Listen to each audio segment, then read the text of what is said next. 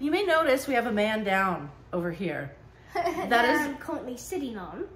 Well, you shouldn't be. So by the way, I also found grunge under it. And no piggies are under it, but I found grunge, surprisingly. It was a good omen. So this is a husky, and I was feverishly looking for something, and it toppled down. Luckily, I wasn't hurt.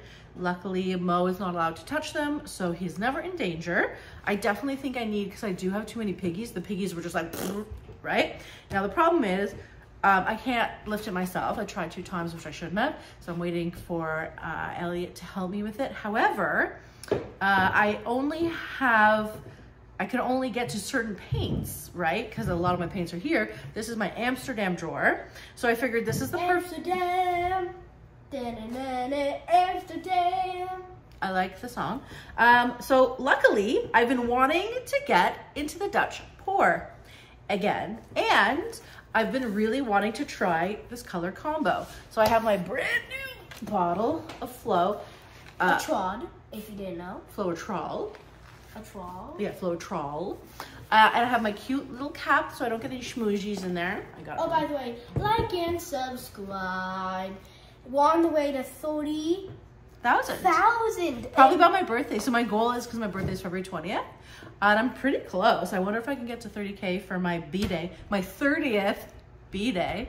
It's not true. Don't tell them how old I am. Just kidding. You can. She's... I don't even know. 45.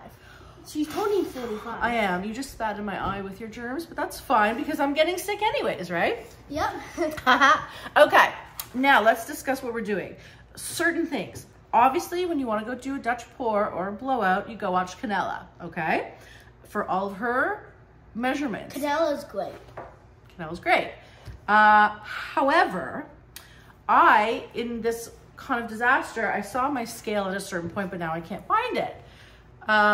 So her measurements are pretty particular in terms of ounces, which you need a scale. I'm going to... Messing Marvin. By the way, in her mixing video, I watched and I laughed because she squozed the paint and it went, okay? And she was dying because it was a mess and I laughed. Probably died laughing. Died laughing. So number 2, I don't have regular squeezy bottles because I use them all. So Fluid Art has 2 kinds of squeezy bottles. By the way, Fluid Art, amazing. Obviously. They have these harder bottles, okay, which I've used for, I haven't posted yet because I'm not sure what to do with them, but I was working with watered down acrylics on canvases, and they also have more regular squeezy bottles, but I don't have any of those. I want to tell you something, and I'm not naming any names. Fluid Art bottles are precise, exact measurements. There are other bottles who I will not name, that are not, okay? I'm just saying that. If you want an actual accurate measurement of milliliters and ounces, because they made sure to measure precisely in certain ways, Fluid Art bottles. Now, so I'm gonna use their exact measurements to fill it up. So Canella's recipe is something like 80 grams of Floetrol to 25 grams of paint to 25 grams of water. Now, we're not doing that, okay? I forgot to mention the reason I'm not following her recipe is because I want a bit of a thicker one to see how the cells would hold up. To do is I'm going to fill it up to 180 because 180 can be divided by 3. So I am going to do 60 milliliters of paint and the rest Floetrol. So 60 milliliters of paint to 120 milliliters of Floetrol. Now remember, I'm only using these measurements just because I have these small bottles. Let's talk about colors. I'm really excited about these colors. Okay, and we're gonna make certain custom colors as well. Let's start with the base of the inspiration, okay? This is Matisse Aqua Green Light. Now there are many other brands, which I can't get to, which you can do like Golden Cobalt Teal, okay, it's pretty similar. Even this Turquoise Green Amsterdam is pretty similar. This is a bit deeper, so I'm gonna use this. Now I'm wondering, actually, come to think of it, because this is fluid, it's not gonna be as thick as the other paints. Although it is an opaque, but maybe to be safe, I should just use this. Okay, we're gonna be safe today. I'm gonna just use this, okay? Lisa likes to be safe. Okay. Now, the vision is, let me just show you what's happening first and then I'll continue. I'm gonna use this is Liquitex Gouache. You can use gouache in your pouring medium. It's a different type of paint and has different type of fillers. This actually works great as a cell activator too, which I actually, many years ago when I started blooming, I used this as cell activator all the time and I loved it. This is one of my old school favorite colors, okay? Watch to the end of the video to hear some spoilers about the 30 million song. Did you just make something up? I mean, 30,000 song? Oh, I don't think I'm ever gonna get to 30 million. Next color, which is such a rare thing for me, is this Azo Orange, okay? Do you see where I'm going? Very tropical. Of course, we need our gold. Mo, can you come here and hold these for me? Oh, yes, ma'am. Like this? Like all three? This is why she has me. Exactly, okay, good. Pull it out. Yeah, okay. Then we're obviously going Extreme Sheen. Now, let's Extreme Machine. And then let's talk about two custom colors I'm gonna make. So keep these in mind. So I wanted a very light pink, which I couldn't get to in that one. So we're going Permanent Red Violet with some white and lightening, here, keep it in frame. Yeah, lightening it up. And I wanted deep, if I had my drawers, I would do Australian Red Violet, like a very deep. So like this, but deeper. So what I'm doing is I'm taking this Permanent Red Violet and I'm adding some violet ink to it. So let's get to mixing. Can I please put this down? Yes. Okay, so I laid these bottles out. What I'm gonna do is I'm gonna fill them first up to 120 milliliters. It's gonna be funny because I don't have a funnel of any sort, so this isn't gonna like work very well to get in this little hole, okay? I don't know, I've never even poured out of this thing. Okay, here we go, okay. All right, it's not so bad. Okay, let's start with the turquoise green. Now, I'm gonna assume for thinner paints like this gold, I might not, although this can be thick, I'm not gonna add quite as much. So if I was adding like a liquid, I would add less because I don't wanna thin that down too much, I'm guessing, I don't know. Okay, so I am going to pour this into, make it 180 mils. Are you ready? 180 mils. 180 mils. I can see why it's gonna be quite thick. I can see why she adds water. I might, and that's good too. I have room to add water if I need to. God, you know the one thing, it's so funny, you know how people complain about how much things cost and piggies cost or whatever? Like they don't realize making Dutch pours, you use so much paint. It's like unbelievable. Yeah. And no one like bats an eye, but this is what, like $7-8? And for a Dutch pour, you use it 2 or 3 times, it's done. You know, that's my little. I think we should have a revolution. A revolution? On Dutch pours. I love. The paint's cheaper. Okay, you can start it. Okay, so I'm just gonna shake, shake, shake, and see the consistency. We probably need to put some Canela. Of 100%. So can you do me a favor? I think there's some empty tiles on the floor right in front of me out there. If you can get one, we can do a drip test. I'm not sure, I didn't watch the whole video. Yeah, perfect. To see what kind of consistency we're looking for, which I probably should have, but whatever. Mom didn't have to even leave. I know, I have the best person to help me. Okay, I mean, this seems pretty, what a pretty color. Okay, are you ready? The problem with a drip test is the way that I measure paints is when it's in the cup, because I know what it's supposed to look like in the cup. When I was with Canela, what I noticed was it looks like the thickness of my cell activator. That's what it's supposed to look like. So I don't really know. Let me try this. So if I do a circle, 1, 2, so it's a little thicker than what I think, and that's why I'm gonna probably add a few drops of water, okay? So with this concoction, you know what, Mo? Will you fill this up with water for me? Thank you. Oh my God, this is the best. So what I'm gonna do with that is, I am going to add not that much water, really just a few drops to see, because this is about the consistency probably of my bloom pouring medium, and we know that's pretty thick. Now keep in mind, these opaque paints, and especially turquoise, really thicken up your pouring medium a lot, okay? So I'm not going to necessarily have this much of a problem with this orange because this is semi. Thank you, Sophie. So I just filled up this little guy with water. I filled it up. I filled it up, just kidding. Okay, and we are going to do some drops. Mom didn't have to get up this whole session. 1, 2, 3. Now you want to be careful with adding water because scientifically you don't want to add up more than 10% of water to your mix.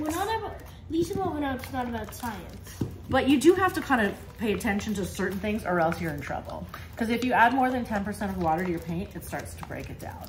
But at least Marvin, we're not that No. sensitive to science. Well, sometimes we are. Some things we are. It's like we kind of pick and choose. Because I don't want to break my paints down. I'm still shaking. Okay, I'm going to do another puddle test. Not Canella or Mitchell. Mitchell is the ultimate scientist. Guys, actually, go please follow Rain and Pours immediately. I'll tell you why in a minute. Okay, I'm going to do the drip test. Hi, Uncle Mitchell. Okay, ready? Okay, I'm doing the drip test. The drip 1. test. So I like how it falls better, okay? Definitely made a difference. I like it much better. It's a little over 1 second. I could thin it out a bit more if I wanted to, but I'm going to wait to see about the other paints, okay? So 1 second. So I'm going to go with this now. Now, I don't know if I have enough paint in here to even get it up to 180, but let's see. We're going to do our best, okay? I love this color. Are you ready? Okay, so I'm going to do another test right here. I'm not going to do the drip test. I'm actually going to do my circle test just because that's kind of what works for me. So it's quite nice, and you see how it moves. So again, it could use a few drops of water. A couple of drops, like not too much. Yeah, I'm gonna go back to this. I'm gonna do like a couple of drops in each one, but it is thinner than this. Aren't the colors pretty so far? To the orange now. Okay, we're gonna do the same thing. Werewolf. We are gonna fill it to 180. And add water, because we already know water is needed. Okay, are you ready? Yes, see? This, I like it. So if I have 6 parts of paint, okay, to 18 parts of Floetrol, I have 1 part of water, okay? Oh God, you know this math is gonna kill me. Okay, let's get to the extreme sheen, shall we? Extreme lean machine. Okay, I'm shaking it up because you know it's quite. I used the whole bottle though. Down the tubes. Good thing they're like only a couple bucks, right? Okay, here we go. See this consistency here? Oops, I always forget there's a little bit of. Yeah, see this is the perfect consistency of what I'm looking for, and I didn't have to add water. So that's something to keep in mind as well, okay? So let us now do our custom. So, I'm not sure how much. So with this, I'm gonna add 5 parts of this and 1 part of the zinc white. I'm using zinc white because really that's all I had. Meanwhile, let's add this one, our final one, and we're gonna make it deeper. Okay, permanent red violet. I'm gonna go. And because I'm just adding ink, it doesn't really matter. Okay, so now I'm gonna add some of my violet ink. Okay, this color's nice. Holy bajolies. You know what would look great actually? Adding an interference to this, like a turquoise interference, and making it like, you know how I did a long time ago, a velvety magenta? How cool would that be? Oh, I can't get to it. It's in this drawer. Buggers. Okay, let's see the consistency of this. Let's see how we did. Oh yeah, oh, it might be a little watery. Hold on. Oh, no, it's pretty good. I like it. Let's check the consistency of this. And then I'm gonna actually do a swatch. What's a swatch? A swatch is seeing, yes, good. Okay, the swatch is seeing if the color is good. All right, let's do our drip test. I think I'm happy, and I think I'm happy with this color. Okay, so I've decided we need a dark blue in here, and luckily I found this golden interference blue. I don't know if it's gonna work. It should work because I've used this Prussian blue and it's transparent. So it may not dull this much, I'm not sure. So let's see. I've put in already the measurements of my 120 Floetrol to 6 paint to 1 water. And I'm just gonna squeeze this in, okay? I don't know. Oh, it's new. Let me take off the top. How fun.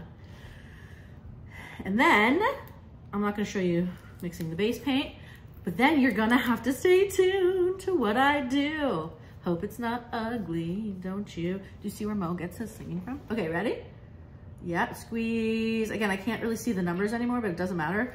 You might see like a slight shimmer, but we don't know. And then we're gonna do a full drip test to see what we think of the colors. Now, you'll notice there's no sparkle except for my gold, which might be hard for me, but we'll see, right? Okay, open this up, close it up, and we will do our little drip test, our circle test, okay? And here we go, oh, wait, okay, yeah. That looks nice to me. There's like a slight shimmer. You know what, why don't I put more? Right, we got nothing to lose. I'm not sure if we're gonna see it. You know, putting in a piggy might work better, but I actually don't have any available because they've all drowned to the side there till I pick them up. So we're just gonna squeeze this whole thing in, right? Because why not have a little sparkle somewhere? So let's talk about these colors. I'm actually kind of liking it. The blue, I know it's like on top, so it looks crazy. I'm actually probably gonna layer it down first as a base. So it's not gonna be so front and center. You know what I mean? So I'm shaking it up real good. Okay.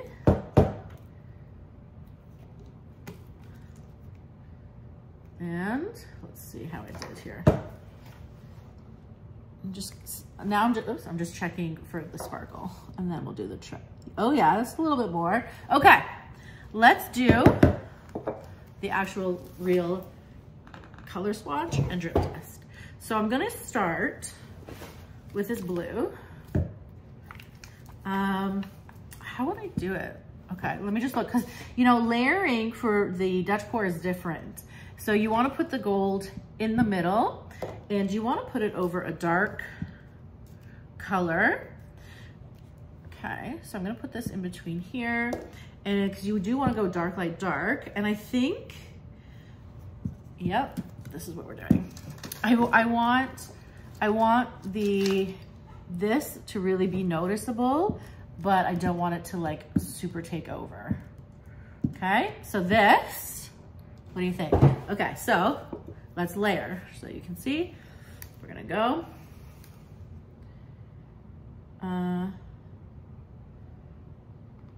Yeah. And I do see a bit of that shine, which is nice. Okay. Then we're gonna go.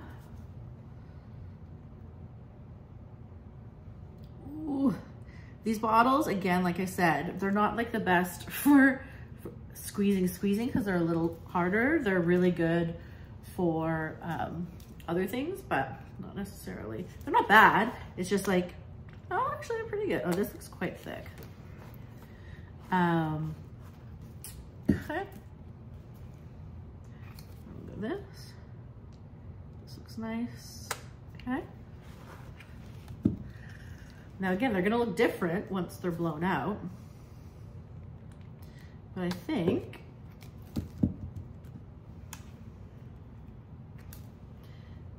they'll be pretty, no?